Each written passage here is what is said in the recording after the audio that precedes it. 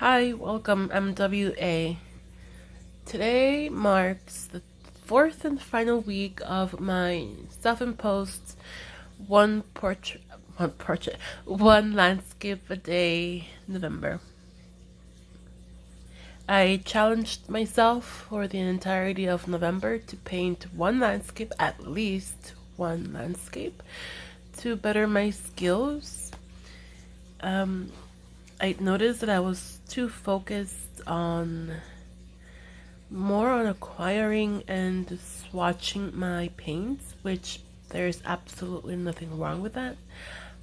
But I had deviated from my path of honing in my watercolor skills. And so I'm pretty proud that I was able to stick to one landscape a day for an entire month. For 30 days. That's no small feat, if you ask me. Not that you did. Okay, well, we're starting off with November 22. These are all done on Artist watercolor paper with mixed brand watercolors.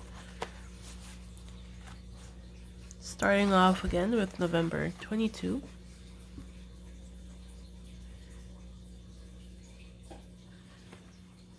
Then November 23. I was really proud of this one. It was done using only the Daniel Smith primary 3-color set, the yellow, red, and blue. November 24 and November 25. Actually, I did these both on November 25th, since November 24th was Thanksgiving, and I spent the first half of the day cooking and the last half of the day cleaning up. This was done with a mixed brand palette. And this one here, the 24th, was done using only the Daniel Smith primary set. November 26th. This one right here. November 27th.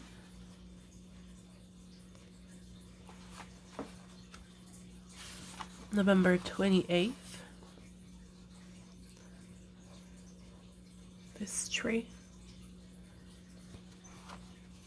I don't think I've gotten any better at painting trees and foliage. Oh well.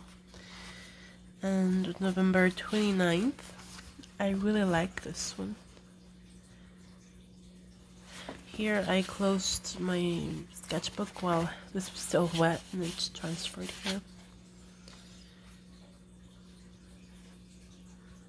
This was done with Magello watercolors.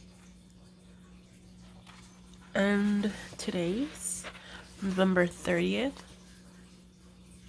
I still have the tape here.